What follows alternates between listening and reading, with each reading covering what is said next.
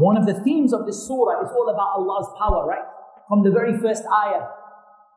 وَالْمُرْسَلَاتِ عُرْفًا.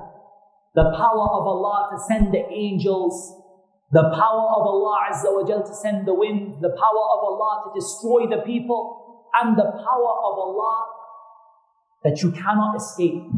Because الذي خلق الموت والحياة ليبلوكم أيكم أحسن عملا وهو العزيز الغفور. الحمد لله رب العالمين والصلاة والسلام على عبد الله ورسوله نبينا محمد وعلى آله وصحبه أجمعين أما بعد.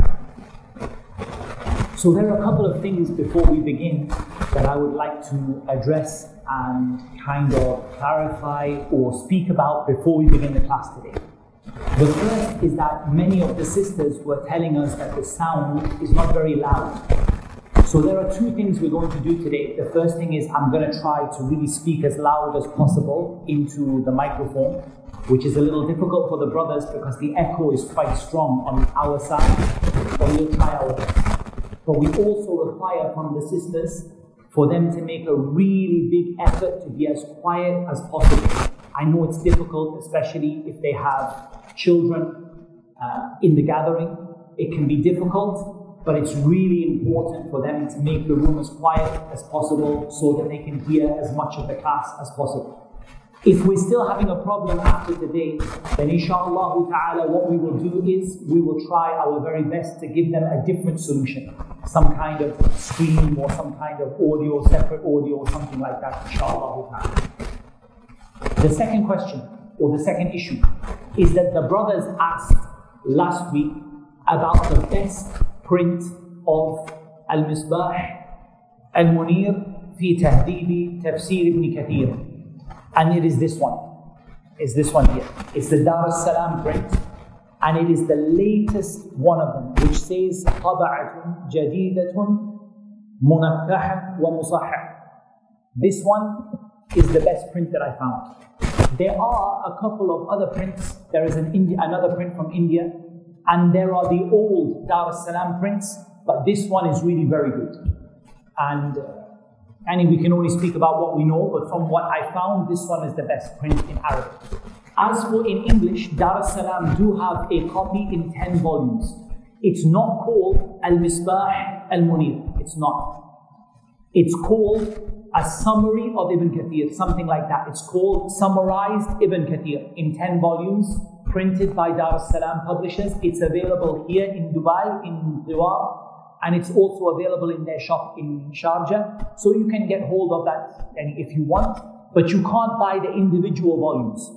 So you can't buy just Juz Tabarak. I asked them today, I went to the shop, I said to them, can I just buy Juz Tabarak? In English they said, no, you have to take all 10 volumes. There could be a question which some people could ask. They could say, why are we using Al-Misbah Al-Munir? So we have a number of books in tafsir, right? And tafsir books, they can be categorized into probably 3 categories or more than that, maybe 4 categories that we can speak about books of tafsir. So we have tafsir in terms of al-mufradat. What is the meaning of individual words? Not a proper tafsir, just what does this word mean and this word mean and this word mean. And this is most commonly found in the translations of the Qur'an, the translation of the meaning that you buy when you buy the Muhsin Khan translation or you buy the Sahih International translation, or even if you buy Dar es-Salaam's word for word translation of the Qur'an, you're really getting ma'ani al-mufradat. What do the individual words mean? And then you have at-tafsir al-mujmal, what we would call a highly summarized tafsir, where you are not getting any differences of opinion, you are not getting any different ways of understanding the ayah, you're not even getting probably more than 1 sentence or 2 sentences for each ayah, but you're getting an overview and an understanding according to the author of that particular book of tafsir that you're looking at. An example of this would be Tafsir al-Jalalain. Likewise, some of the smaller books of Tafsir, Subtitles, Tafsir, these small books are also available in English as well. One thing I would say is that I wouldn't advise you to study Al-Jalalain without a teacher. With a teacher, it's an excellent book and very beneficial, but it does require a teacher to help you to understand it, even if it's printed in English. But an example of a summarized tafsir that you could read for yourself in English just comfortably would be Tafsir al-Sa'di, rahimahullah ta'ala, and it's published in, I think, 10 volumes in the English language as well. You can find a translation, and even you can find Juz Amma and Juz Tabarak, which is available, I believe, again from Dar es-Salaam, if I'm not mistaken, Tafsir al-Sa'di, rahimahullah ta'ala, and you can read it by yourself comfortably. You can just read it and you don't have to worry. There is nothing in there that is wrong or that would give you concern or that needs explanation. And then you have At-Tafsir al-Mufassal, detailed, broken down tafsir, where you start to talk about different opinions and you start to talk about all the different scholars who said this and the ayat which support this and the ahadith which support that, and why does this come from this. Now there's some degree of detail in there. And these books, there are many different angles. Some of them are Tafsir al-Qur'ani bil-Qur'an. Primarily they speak about what does the Qur'an say about the Qur'an. And when the Qur'an explains the meaning of another ayah in the Qur'an, like the book Adwa al-Bayan by Sheikh Muhammad Amin Shanqiti, rahimahullah ta'ala. And you also have books that focus not only on the Qur'an, but they focus on al-ma'thur, they focus on what is narrated. So they focus on Qur'an, on hadith, and on statements of the Sahaba, things that you have a narration for, and that includes the tafsir of Ibn Jarir al-Tabari, which is the most comprehensive and detailed book of tafsir that we have, and that hasn't been translated into English. And we have Tafsir Ibn Kathir, which is in some ways a summary of what Ibn Jarir wrote, except that Ibn Kathir added some of his own opinions and choices onto it. But you can consider Ibn Kathir in some ways to almost be a summary of what At-Tabari, Ibn Jarir al-Tabari, what he brought, along with Ibn Kathir's own choices and preferences and opinions along with it. Ibn Kathir by itself is very big, right? It's huge. In Arabic, it's huge. But if we could have a summary of it, that means we're getting some differences of opinion, we're getting some ayat, ahadith, we're getting some statements of the Sahaba, but not so much that it leaves us confused, and not so that we're taking, one ayah a lesson. So that's why we came to the summary of Ibn Kathir. And in my view, one of the best summaries of Ibn Kathir is this summary that we have here, Al-Misbah Al-Munir, and it was supervised by Al-Mubarakfuri, rahimahullah ta'ala. He summarized, if you like, supervised a number of people who worked on it. And the other reason why we chose it is it's widely available in English. So it's easy for people to go back to. Having said that, knowing that it is a type of detailed tafsir, do you think it's easy to read by itself? I was surprised actually that the first or one of the first books of tafsir to be translated into English was Ibn Kathir. Not because it's not a good book, it's amazing, but because it's actually quite difficult. It's not a book that you can sit and read by yourself. Sometimes I read it, just the summary, I read it 3, 4, 5 times, and still I don't understand it until I go back to what my teacher said, and I look at the notes and I add things to it. It's not that easy, but it's a nice book to explain, and it's nice for us because what we can do is sometimes bring Ibn Jarir al-Tabari's opinions in there, and together we can get a really nice summarized tafsir which has a little bit of detail in it, and it's something more than me just telling you the meanings that you can read, by yourself, or you can read at home. Another type of tafsir which you should be aware of is a specialized tafsir. That is tafsir that specializes in something. for example, specializes in halal and haram, the rulings of halal and haram, like Al-Qurtubi, rahimahullah ta'ala, things like that. You could also be aware that sometimes the book of Tafsir is written only for one specific goal. For example, the Tafsir of the ayat of halal and haram, and so on. So that's also useful for you to know. So that's a nice little overview of why we chose this book. And as we said, this print seems to be one of the best that we have available to us. Now, I got kind of advised last week, and it's very true, that maybe there was a little bit too much Arabic in the class last week. So I will endeavor not to make that mistake this week, inshallah, and to try my best. However, I do also believe that it is important to read at least the original quote in Arabic. Otherwise, you're really just taking what I think about it. You're not really taking what Ibn Kathir said. You're just taking my view of what Ibn Kathir said. And it's much better for you to take what he said, and then later on when you listen to it, you can say, see, Muhammad Tim here said it means this. I don't think he was entirely correct about that. So, we reached the statement of Allah Azza wa Jalla, لِأَيِّ يَوْمٍ أُجِّلَتْ لِيَوْمِ الْفَصْلِ وَمَا أَدْرَاكَ مَا يَوْمُ الْفَصْلِ وَيْلٌ يَوْمَئِذٍ لِلْمُكَذِّبِينَ. Ibn Kathir, he says, يقول تعالى لأي يوم أجلت الرسل وأرجئ أمرها حتى تقوم الساعة كما قال تعالى فلا تحسبن الله مخلف وعده رسله إن الله عزيز ذو انتقام. Then he says وهو يوم الفصل كما قال تعالى ليوم الفصل ثم قال تعالى معظما لشأنه وما أدراك ما يوم الفصل ويل يومئذ للمكذبين أي ويل لهم من عذاب الله غدا. So let me translate to you what he said, and then we'll explain it, and then we'll go again through what Ibn Kathir said. So he spoke about the ayah لِأَيِّ يَوْمٍ أُجِّلَتْ لِيَوْمِ الْفَصْلِ وَمَا أَدْرَاكَ مَا يَوْمُ الْفَصْلِ وَيْلٌ يَوْمَئِذٍ لِلْمُكَذِّبِينَ. These are the 4 ayat that he's speaking about here. He says, Allah the Exalted said, which day has this been delayed for? These things that Allah spoke about, which day is it going to be that Allah has delayed these things to happen on that day? And that this matter is going to take place on that day. It's going to be when the hour will come.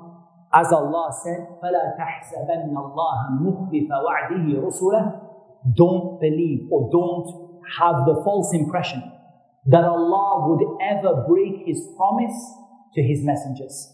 And that promise to the messengers is the promise of what will happen in the akhirah. The promise of all the things you have been told. And that's why Allah Azza wa Jal said, إِنَّمَا تُوعَدُونَ لَوَاقِعٌ. What you have been promised is definitely going to happen. What you have been promised is certainly going to happen.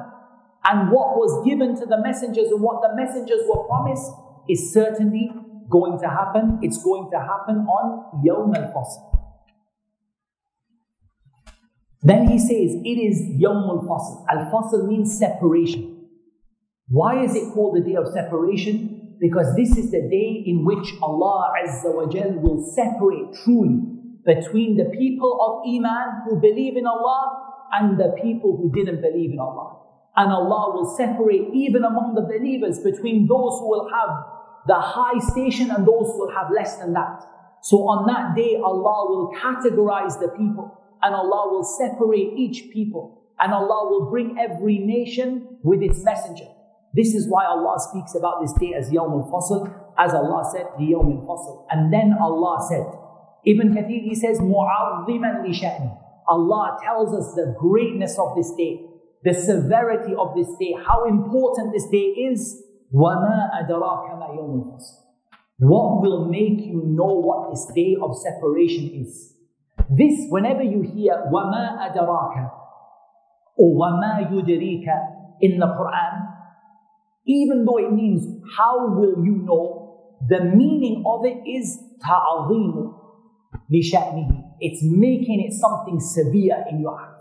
Whenever Allah says, وَمَا أَدْرَاكَ, how will you know what this is? And it's something very, very serious and very important, which Allah subhanahu wa ta'ala has given a great status, and that's why Allah asks you, what will make you know what it is? It's a kind of a rhetorical question where Allah asks you and then tells you what it is. وَمَا أَدْرَاكَ مَا يَوْمُ الْفَصْلِ وَيْلٌ يَوْمَئِذٍ لِلْمُكَذِّبِينَ. Woe to that day, woe on that day for those who will deny. What does this word wail mean? We covered it in Juz'an. The word wail, some of them said it's a word meaning destruction. So it's as though Allah Azza wa Jal is invoking destruction upon these people. Ibn Jarir rahimahullah ta'ala, he said, Wadin fil Jahannam. It is a valley in Jahannam. So whether it is a valley in Jahannam, or whether it is a general word which means destruction, it's a statement of rebuke and a statement of something evil for these people who Allah describes. Who does Allah say will have this destruction? Who does Allah say will have this valley in Jahannam? Al-Mukaddimeen. Those who deny.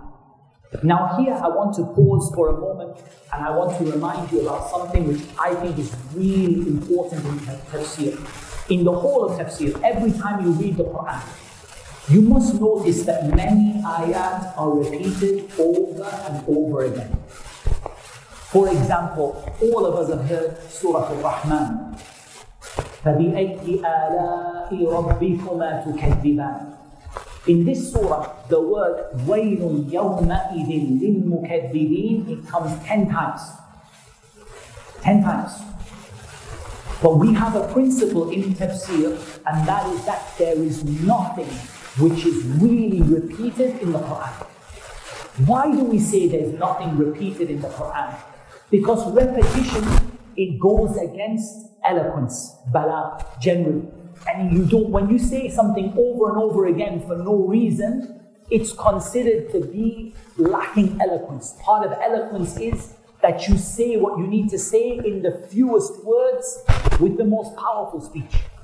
And we know the Qur'an is the most beautiful speech and the most eloquent.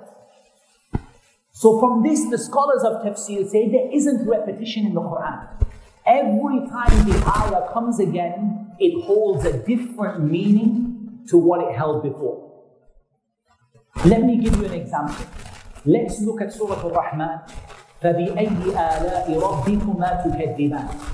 Which of the ayat of your Lord do the two of you, jinn and men, deny? Every time this ayah comes, there is an ayah before it, which mentions what? It mentions an ayah from the ayat of Allah. It mentions something that Allah bestowed, a ni'mah, or a blessing, or a sign of Allah. And so each time this is repeated, it's actually repeated in line with the ayah which came before. So when Allah mentions, for example, the sea, مَرَجَ الْبَحْرَيْنِ يَلْتَقِيَانِ, and the barrier between them that doesn't cross. When Allah mentions now denying the signs and the blessings of your Lord, it is to deny this. To deny this blessing. Then again, it's to deny the next blessing. And then again, the next one. So here, وَيْلٌ يَوْمَئِذٍ لِلْمُكَذِّبِينَ, what it means is this. Every ayah that comes before, this is the takzeeb which is intended, the denial which is intended. So which ayat came before when Allah said, وَيْلٌ يَوْمَئِذٍ لِلْمُكَذِّبِينَ? The first one says, وَمَا أَدْرَاكَ مَا يَوْمُ الْفَصْلِ.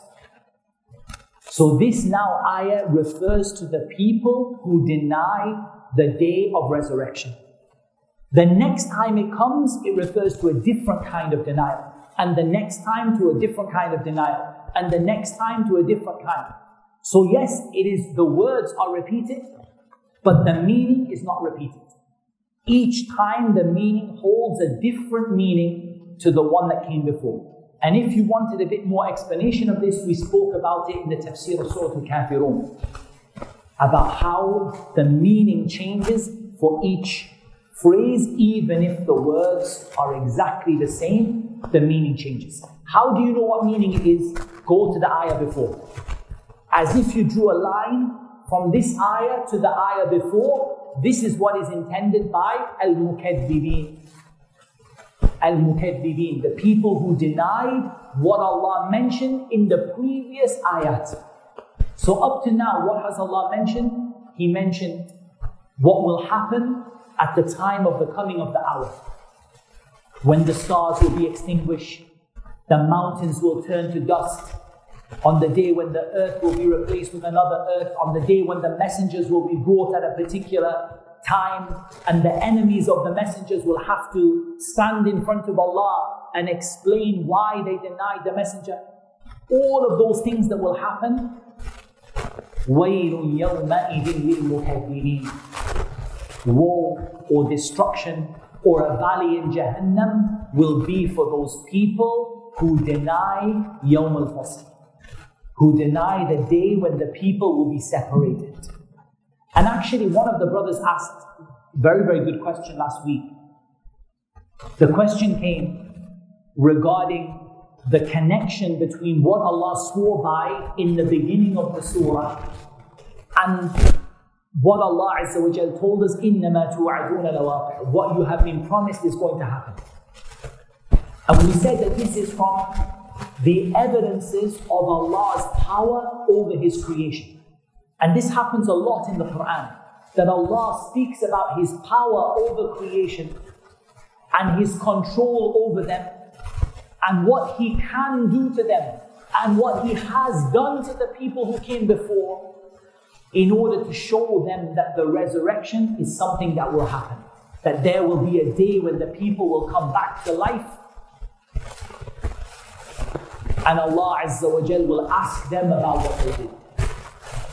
وَيْلٌ يَوْمَئِذٍ لِلْمُكَذِّبِينَ. Ibn Kathir, he says, وَيْلٌ لَهُمْ مِنْ عَذَابِ اللَّهِ غَدًا. He said, woe to them for the punishment of Allah that will happen tomorrow. This punishment could come to someone at any time. And these people are denying what will happen. They are denying that they will be brought back to life when they die. Remember, this surah is Makkiyah. It's talking to the people of Quraysh, who many of them denied that people will come back to life. But they believed that Allah is the one who sent the wind. They believed that Allah destroyed people who came before. They believed in the angels that Allah Azza wa Jal sent one after the other. So if you believe in these things, why would you not believe that Allah is going to bring you back to life and separate between the people who did good and the people who did bad? Then we come to the statement of Allah Azza wa Jal, أَلَمْ نُهْلِكِ الْأَوَّلِينَ ثُمَّ نُتْبِعُهُمُ الْآخِرِينَ كَذَلِكَ نَفْعَلُ بِالْمُجْرِمِينَ وَيْلٌ يَوْمَئِذٍ لِلْمُكَذِّبِينَ. Ibn Kathir, he says, يَقُولُ تَعَالَى أَلَمْ نَهْلُكْهُمْ. He says, يَقُولُ تَعَالَى أَلَمْ نُهْلِكِ الْأَوَّلِينَ يعني من المكذبين للرسل المخالفين لما جاءوهم به ثم نتبعهم الآخرين ممن أشباههم ولهذا قال تعالى كذلك نفعل بالمجرمين ويل يومئذ للمكذبين قاله ابن جرير. Ibn Kathir, he says, Allah says, the Exalted, أَلَمْ نُهْلِكِ الْأَوَّلِينَ. Didn't we destroy the early people? This is something that the people of Quraysh knew about.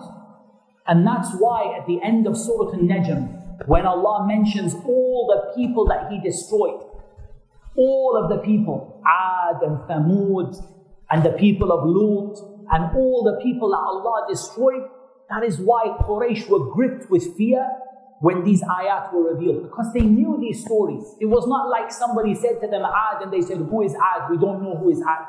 They knew about Allah's destruction of these people. So Allah says, didn't we destroy the early people? ثُمَّ نُتْبِعُهُمُ الْآخِرِينَ. Now here the scholars of Tafsir, they differ on this. Who is Allah talking about when He says, then we followed or we will follow with others? And why they differed is this ayah talking about the past or the future? ثُمَّ نُتْبِعُهُمُ الْآخِرِينَ. Ibn Jarir, he says this ayah is talking about the future. In other words, Allah says, didn't we destroy the people in the past? And won't we destroy you people in the future? And they brought as an evidence for this a qira'ah which is shadda. Now, we understand that the Qur'an is what we read in the Mus'haf, right? And we know there are different styles of reading the Qur'an. But all of these styles that you hear, sometimes the Imam reads the Qira'ah al-Kisa'i in Salat al-Isha, or he reads Warsh. When you hear these different styles of reading, all of them still match the Mus'haf of Uthman radiyallahu anhu. And they don't go outside of the original writing of the Mus'haf. Okay? Yes, the words might sound different. Yes, the ba might become a ta, or the ta might become a noon, but the actual shape of the word doesn't change. Sometimes there are narrations of reciting the Qur'an from the Sahaba which don't match the Mus'haf at all, or which are not narrated in a way that is enough people to give us that confidence of it coming from the Qur'an. These are called qira'atun shadda. They are rare or unusual ways of reciting. Sometimes there's an additional word, sometimes an additional letter, but it doesn't match the Mus'haf of Uthman. So someone would say, what do we think about this? It's very simple. This for us, we can use it for tafsir, but we don't recite it in our prayer. We don't recite it in our prayer. There is a qira'ah like this, which says, with this ayah, ثُمَّ سَنُتْبِعُهُمُ الْآخِرِينَ. Then we will destroy others after them later. With the word will, yani we will do it. This can be a tafsir for us because it's authentic, but it doesn't match the Mus'haf. So we don't consider it to be Qur'an. We don't call it Qur'an, but we do consider it at the least level, at the minimum, it's a tafsir for us. Because some of the Sahaba used to recite it, and they heard it from the Messenger of Allah sallallahu alaihi wasallam. So this is where we talk about, when we talk about different styles of reciting, we are talking about two different styles. We're talking about a style of recitation which is narrated bit-tawatur, it's narrated by so many people, there's no doubt about it, and it matches the Mus'haf of Uthman. It matches the Mus'haf that the Sahaba agreed upon. This, we recite it. We recite it. So for example, we recite Maliki Yawmiddin and we recite Maliki Yawmiddin. Both of them match the Mus'haf of Uthman, and both of them are reported from the Prophet ﷺ by so many people, there is no doubt in it. But if we find a Sahabi brought another word or another letter that doesn't match, now the minimum that we have, at least we have tafsir. Minimum, we have tafsir. So this statement, ثُمَّ سَنُتْبِعُهُمُ الْآخِرِينَ, it's not Qur'an for us, but it is tafsir for us. And so we could use that to show that this ayah is speaking about the future. This is, the opinion of, I said Ibn Jarir, it's not Ibn Jarir who said this. I said Ibn Jarir, right? It's not Ibn Jarir who said this, Ibn Kathir said this. Ibn Jarir, he took them both in the past. He said, أَلَمْ نُهْلِكِ الْأَوَّلِينَ, the earliest people Allah destroyed. ثُمَّ نُتْبِعُهُمُ الْآخِرِينَ, then we followed up with other people that we destroyed before you. Is that clear? Ibn Jarir, he took it, both of them in the past. That the first ayah, أَلَمْ نُهْلِكِ الْأَوَّلِينَ, didn't we destroy the first people? And then we also destroyed others. So Allah destroyed the people of Nuh, the first people. And then Allah destroyed many people after them, Ad and Thamud, and the people of Lut, and the people, how many people? How many nations Allah destroyed after that? So Ibn Jarir, he said, Allah is telling them, we destroyed the very first people, and we kept on destroying people after them.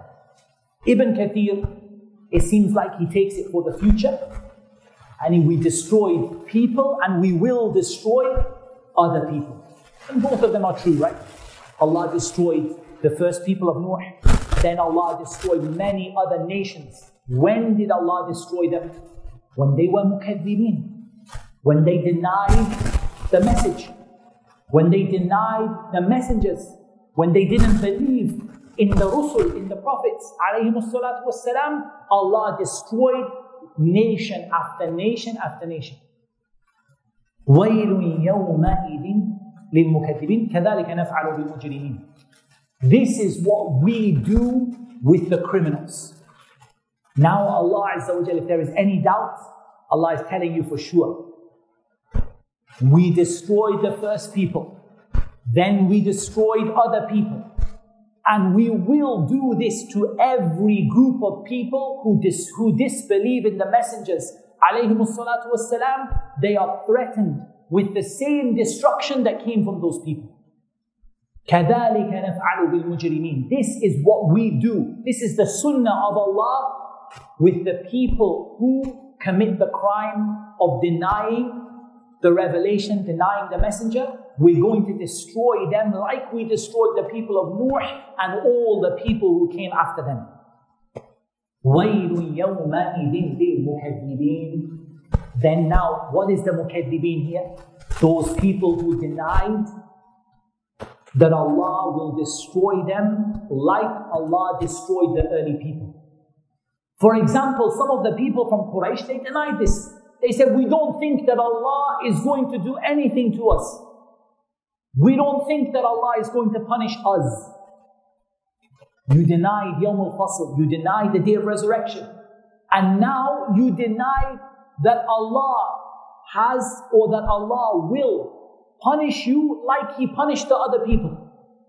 وَيْلٌ يَوْمَئِذٍ لِلْمُكَذِّبِينَ.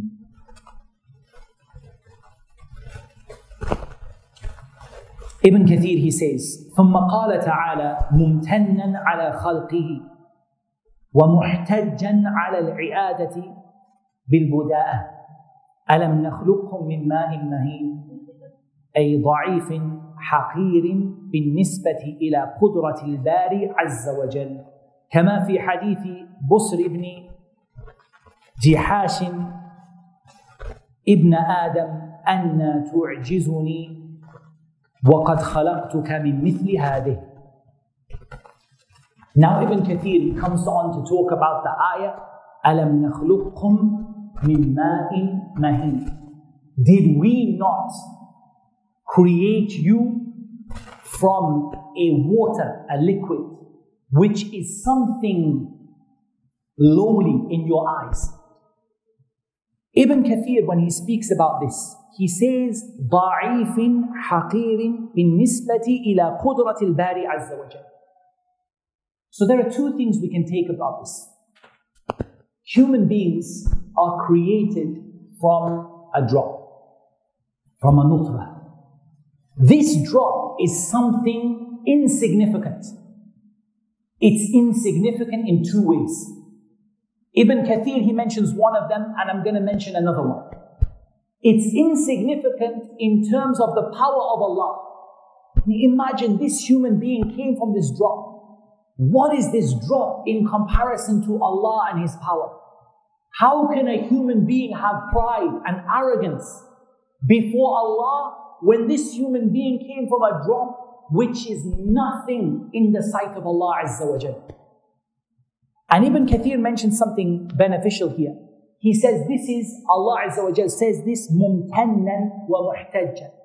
Allah is telling you the blessings that He gave you. That Allah brought you to this status of honor. وَلَقَدْ كَرَّمْنَا بَنِي آدَمَ. We certainly honored the children of Adam. And Allah gave you this honor that now look how you walk on the earth. Kiraman, with honor and dignity. Where did Allah bring you from? He brought you from a single drop. And Allah Azza wa Jal, He gives you the evidence of resurrection from how you began. So the one who brought you from a single drop, isn't that one able to bring you from something bigger than that? If what is left is that bone in the bottom of your spine, that bone is a lot bigger than a drop, right? That bone that is left from the dead in the bottom of your spine is so much bigger than a drop. How could a person deny that Allah will bring them back again when Allah brought you in the first place from a single drop? But there is another issue here. It's not just that this drop is insignificant in the sight of Allah, but even for us, it's something maheen, something not very nice, something that you wash it off, you clean it, you don't leave it on yourself. You consider it something not dirty, but something not nice. And Allah Azza wa Jal brought you from it. So how can you have that arrogance and pride, O disbeliever, the one who doesn't believe in Allah, so much arrogance and pride when you came from something, if it fell onto your clothes, you would wash it off. And you would clean it. And here it's not only talking about the drop that comes from a man, but also what comes from the woman as well. Ibn Kathir mentions this. Not only what comes from the man, but what comes from the woman. So what comes from those parts, it's something maheen. It's not something amazing and honorable, and you raise its status up. You clean it, you consider it to be a bit dirty, you wash it off. And Allah created you from that. So you cannot have any arrogance before Allah. And then to know that the one who created you from that drop is the one who is able to bring you back again after you die. And Allah speaks to the deniers, the disbelievers here. Allah speaks to them in a way like they know this. You people know what you were created from. You know that you were created from this drop. You know that you came from something which is maheen, it's lowly. And it's not something that you honor, it's something you wash away. You know Allah brought you to life from this. So how can you deny that Allah will bring you back again? Yawm al-Qiyamah. And he brings for this the hadith of Ibn Jihash, in which Allah Azza wa Jal says, hadith Qudusi, hadith which the Prophet ﷺ narrates from Allah, that Allah says, Ibn Adam, أَنَّا تُعْجِزُنِي وَقَدْ خَلَقْتُكَ مِنْ مِثْلِ هَذِهِ. O son of Adam, how will you escape me when I created you from something like this? How do you think? Now this is the power of Allah. One of the themes of this surah is all about Allah's power, right? From the very first ayah. وَالْمُرْسَلَاتِ عُرْفًا. The power of Allah to send the angels, the power of Allah Azza wa Jal to send the wind, the power of Allah to destroy the people, and the power of Allah that you cannot escape. Because Allah Azza wa Jal, if He created you from this drop, which is da'if, it's so weak, how do you think from this that you will have the power to escape Allah Yawm al-Qiyamah, on the day of resurrection? O son of Adam, how will you escape me while I created you from this? Then Allah Azza wa Jal said, فَجَعَلْنَاهُ فِي قَرَارٍ مَكِينٍ. Here Ibn Kathir, he says, جَمَعْنَاهُ فِي الرَّحِمِ وهو قرار الماء من الرجل والمرأة والرحم معد لذلك حافظ لما أودع فيه أو بما أودع فيه من الماء.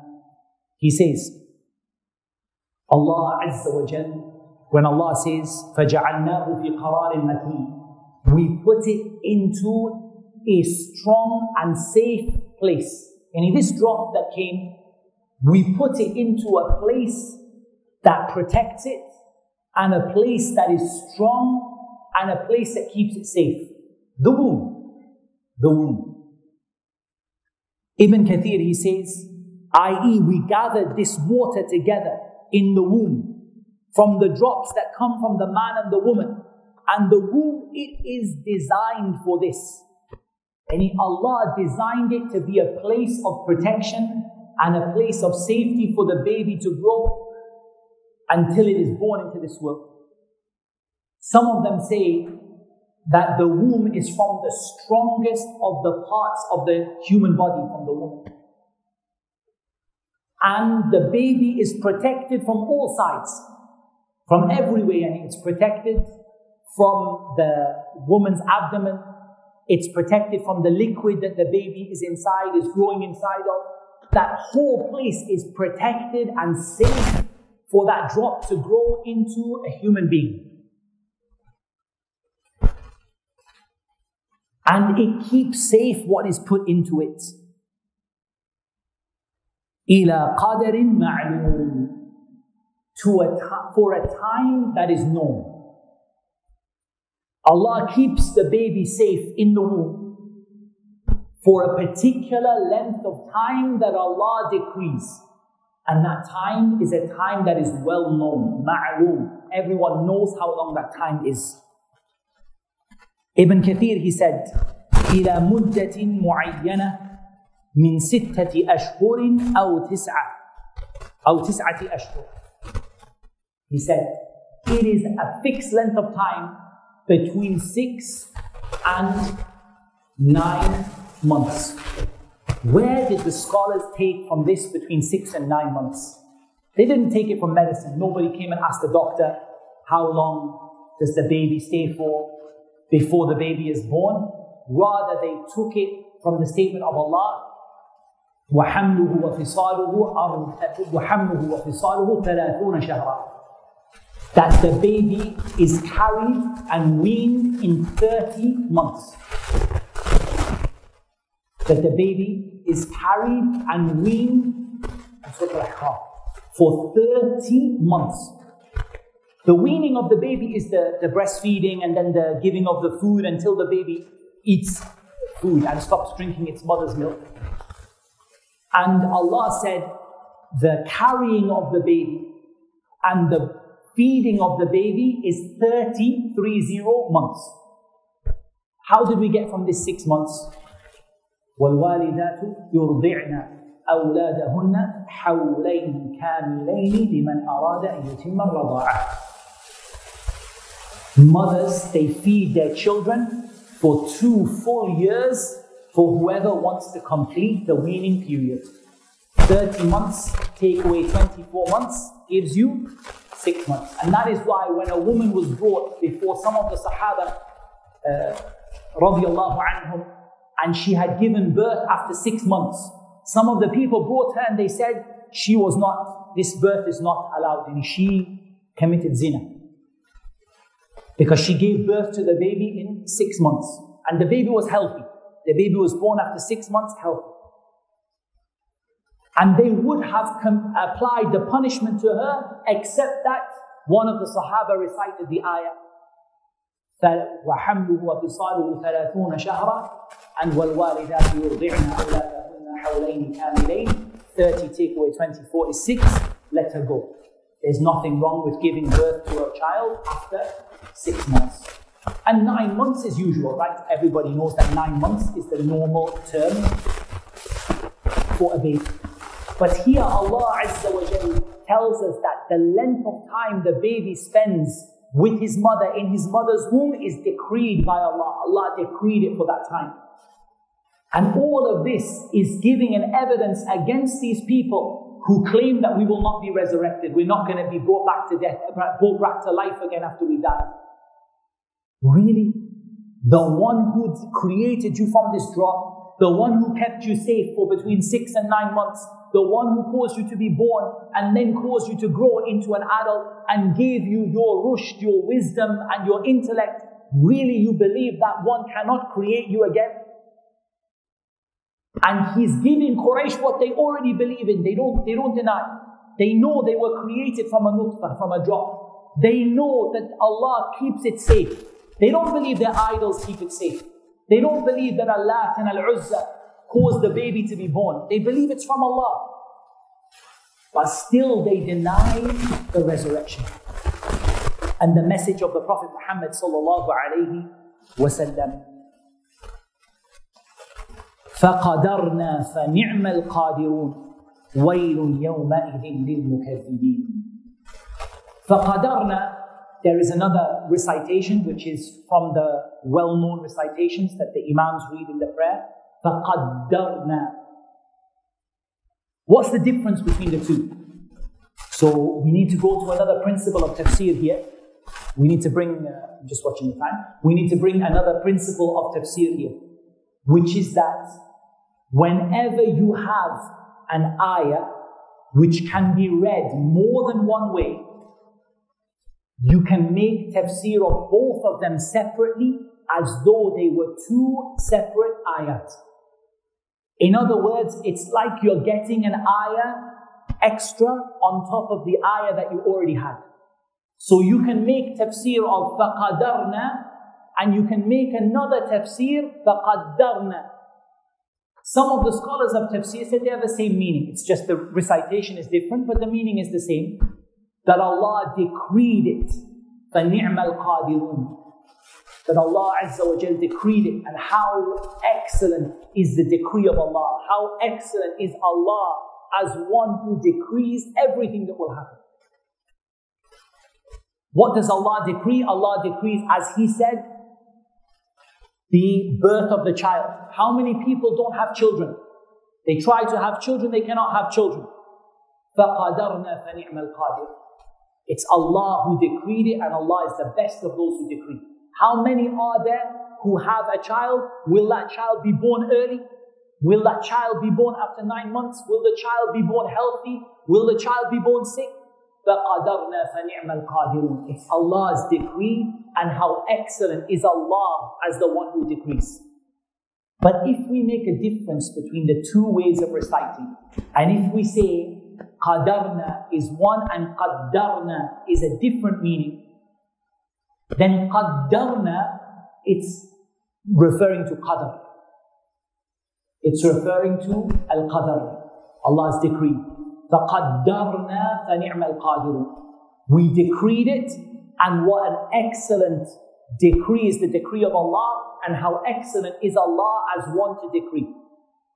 There is no decree better than the decree of Allah, and no decree more complete than the decree of Allah. But what does it mean then, فَقَدَرْنَا? Some of them said, فَمَلَكْنَا. We own it, or we control it. They said it means at-tasarruf, that Allah is the one that has complete and total control over everything that happens in this world. Because the word qadr originally comes from what? Qudra, right? Power. That's why sometimes you hear Laylatul Qadr, people translate it as the night of the decree, and sometimes people translate Laylatul Qadr as the night of power. Because the word qadr, it means decree, taqdeer, and it means al-qudra, power and ability. So here Allah Azza wa Jal tells us His decree, and He tells us His power, and He tells us that He has complete control over everything that happens in this world. And no one has control over this universe except Allah subhanahu wa ta'ala. وَيْلٌ يَوْمَئِذٍ لِلْمُكَذِّبِينَ. Woe to those people who deny. Okay, what are they denying here? In the first ayah, they denied Yawm al-Fasl. In the second ayah, what was it we said? Where did we say? What did we say for the second ayah? That Allah Azza wa Jal, the destruction of the people, yes. We said that those who deny that Allah will destroy the people who reject the messenger. Here, those who deny Allah's qadr, or those who deny Allah's control. Those who deny Allah's decree, those who deny Allah's control. And we know that denying qadr, it destroys your deeds. The hadith of Jibreel, alayhi salatu wassalam, when Abdullah bin Umar radiyallahu anhuma narrates from his father Umar, the whole hadith of Jibreel. Why did Abdullah ibn Umar narrate that whole hadith? He narrated it as an evidence against the people who said, "An la qadar." There is no decree from the decree of Allah. And everything is random. And it's just random. There is no decree. Those people who deny the decree of Allah, they are also threatened. وَيْلٌ يَوْمَئِذٍ لِلْمُكَذِّبِينَ. Woe to those people who deny Allah's decree and Allah's control of everything that happens in this universe. Allah's decree, it comes really back to two things. It comes back to Allah's power and it comes back to Allah's knowledge. Because taqdeer, the ability to decree something, it comes back to al-ilm wal-qudra. It comes back to knowledge and power. That Allah knows everything that will happen and that Allah controls everything and nothing can escape His knowledge and His power. And that's why even you see sometimes the people of Quraysh at that time used to have issues with Allah's knowledge. They used to say, some of them used to say, we don't think that Allah knows everything that we do. Woe to those people who deny Allah's decree, or they deny Allah's knowledge, or they deny Allah's power, or those who deny that Allah will resurrect the people after He created them. We will stop there, inshaAllah ta'ala, and take questions after the adhan. That is what Allah Azza wa Jalla made easy for me to mention. Allah knows best.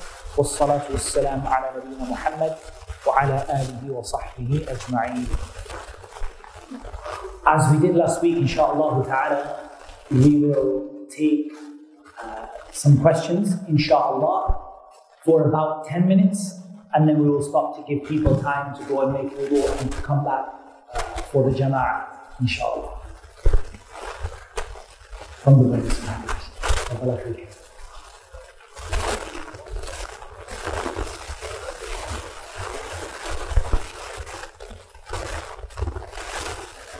Wallahi, Tafsir Muyassar is again an example of a simplified tafsir, right? An example of a tafsir which just gives you maybe one line or a few words for each ayah.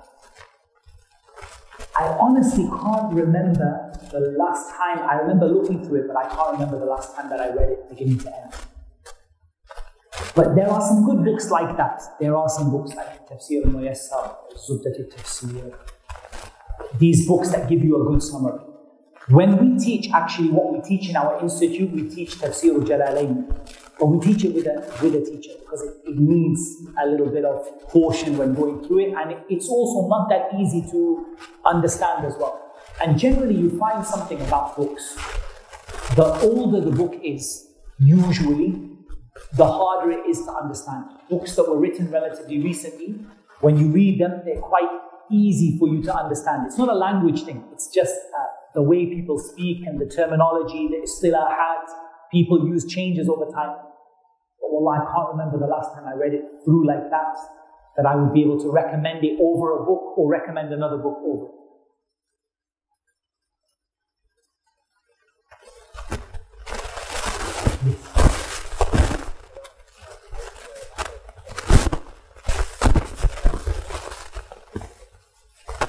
So the first question, the question is this, the qira'at which are ahadiyya or shadha, the rare, unusual qira'at, are they from the ahruf? So here, the first question we have, there's a question in ulum al-Qur'an, the science of the Qur'an.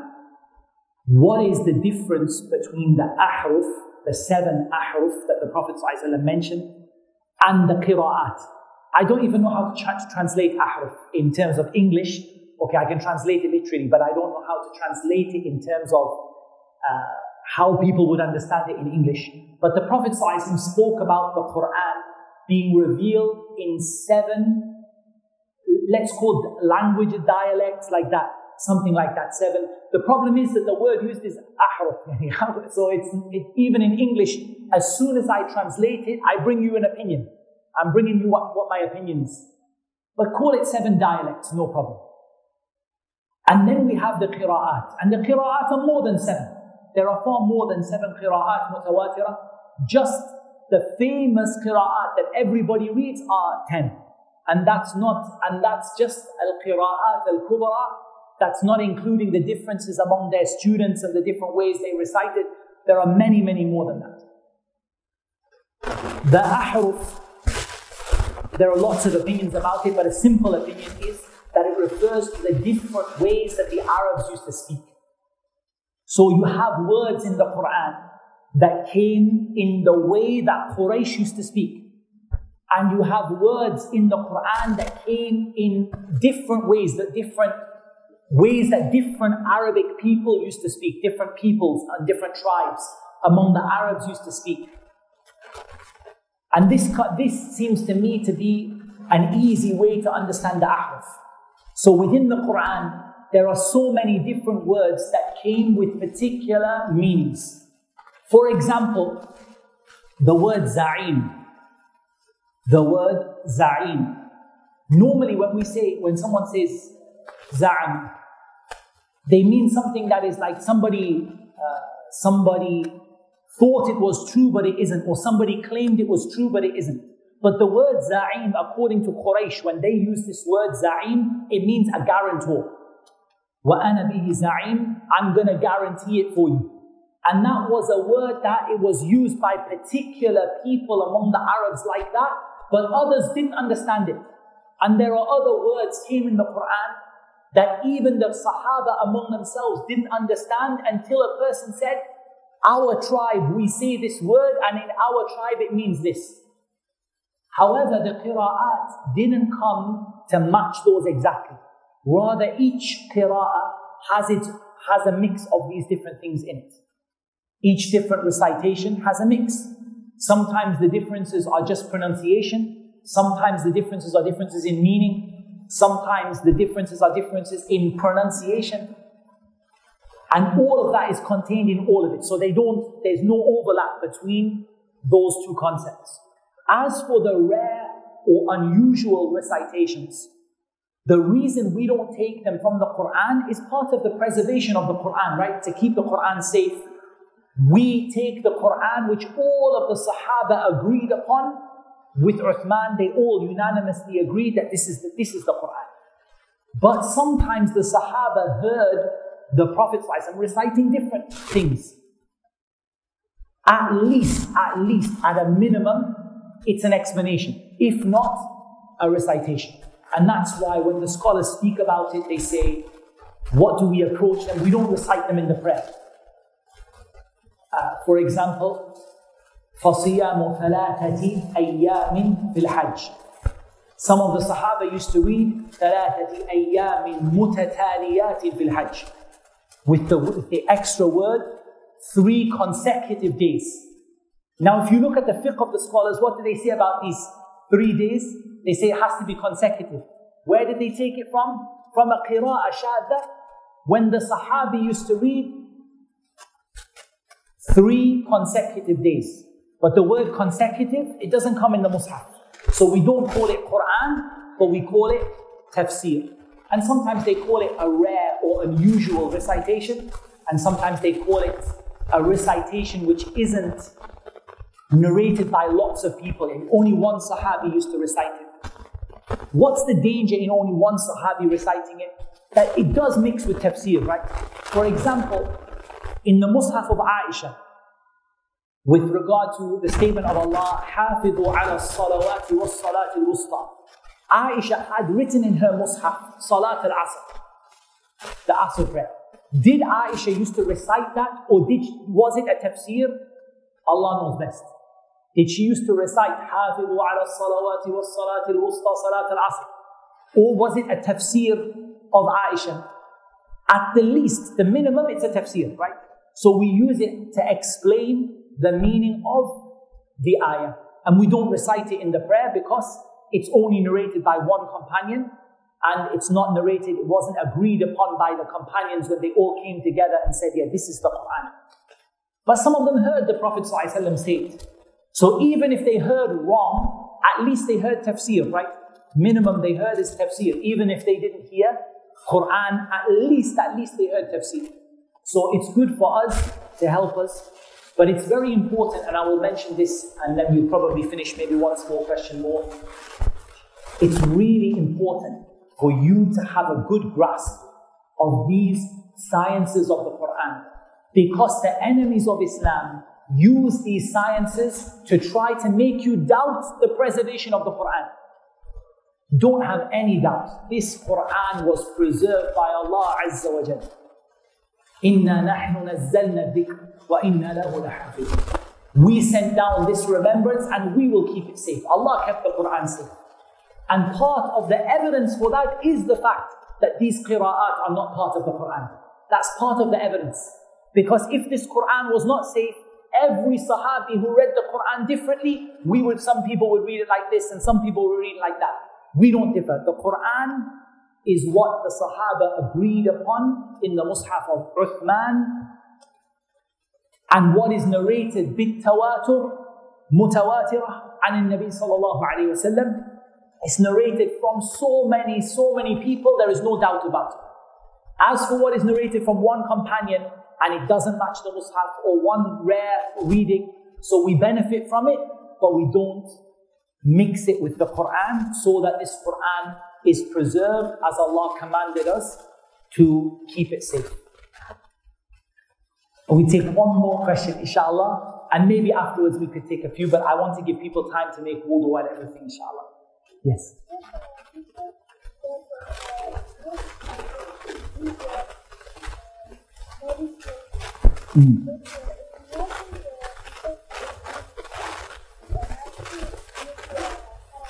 Very good. This is an excellent question. So we said, actually not just wash, the majority of the people who recited Maliki Yawmiddin, most of in fact 5 out of 7, they recited it Maliki Yawmiddin. And only Asim and Al-Kisai, if I'm not mistaken, وَمَالِكِ يَوْمِ الدِّينِ رَاوِيهِ نَاصِرٌ. Shatibi said, وَمَالِكِ يَوْمِ الدِّينِ رَاوِيهِ نَاصِرٌ. And if my memory doesn't fail me with a Shatibiyya, that is Asim and Al-Kisai. So there's only 2 of them recited it like we do, Maliki Yawmiddin. But you made a very good question. How can you mix the 2 when one of them has alif and one of them doesn't?